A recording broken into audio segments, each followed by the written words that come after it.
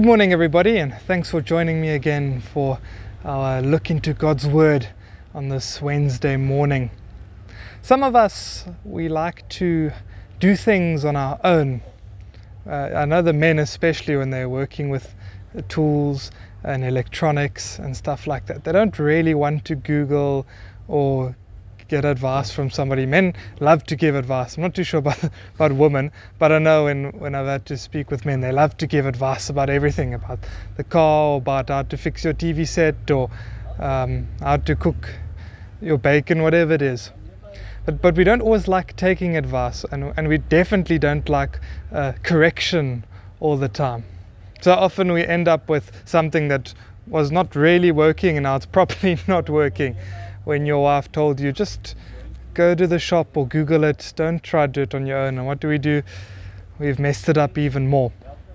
And then I thought, when I was thinking about this sort of thing, I looked and I found this verse in Proverbs chapter 12, verse 1. And it says this: to learn, you must love discipline. It is stupid to hate correction. Now, we could interpret this in a number of ways. I mean, it's not just about the situation I gave you now. But as Christians, we need to learn to love discipline. It's the only way we're going to grow in our faith. As musicians, we need to love discipline. It's the only way we're going to grow in our music. As academics, we need to love our academia, our reading, our academic work. It's the only way we're going to grow as scholars. We can take this and apply it to anywhere, in any sphere of our lives. As good friends, we need to learn to love discipline, to be better friends, to have better friendships. It is stupid to hate correction in any form of life. It is stupid to hate correction. But it goes on in verse 2 and 3. The Lord approves of those who are good, but he condemns those who plan wickedness. Wickedness never brings stability, but the godly have deep roots. So there's a link between discipline and goodness, hating correction and being wicked. See, if we love discipline, we're going to recognize when we have been sinful, and we're going to correct it. We're going to learn. We're going to grow strong in our faith. We're going to learn to love God more because of what he has done for us, his grace that he has demonstrated towards us. But if we keep being wicked, if we keep hating correction, if we keep going on our own paths, it never brings stability. Wickedness does not bring stability, and God disapproves. He wants us to love discipline because he approves of those who are good. And the godly, in verse 3, have deep roots. Deep roots in our faith, deep roots in whatever other sphere that we have where we've learned to love discipline.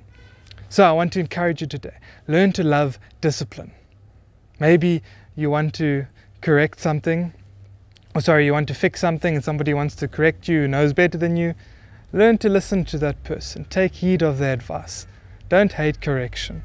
Discipline in this sense is you're being disciplined in that you've done something wrong and they're trying to set you right. It's not discipline as in, I'm a disciplined runner, I'm going to get up and jog every morning. It could be that, but in this context, we're talking about correction. Learn to love discipline, learn to love correction, learn to learn from your mistakes. And that way you're only going to grow as a person, you're going to grow in whatever sphere that you have learned to love discipline in, music, art, academia, physical exercise, friendships, financial management. Learn to love discipline in that. Learn to heed correction. But also, if we learn to love discipline, we are going to learn to love God more. We're going to be disciplined in his word, in what he has commanded us to do, because we have taken the time to listen to him telling us when we're doing something wrong. God disciplines his children, those he loves. So we need to take heed of that. Where we've been sinning, maybe we haven't been aware of it, somebody points it out to us, maybe we read the word and get convicted. Learn to love that discipline. Take heed of that correction. We're only going to grow our roots deeper and deeper and get strong in the faith. So, learn to love discipline. Let's pray. Father, thank you for your word again to us this morning. Thank you for reminding us that discipline helps us learn. Discipline helps us grow.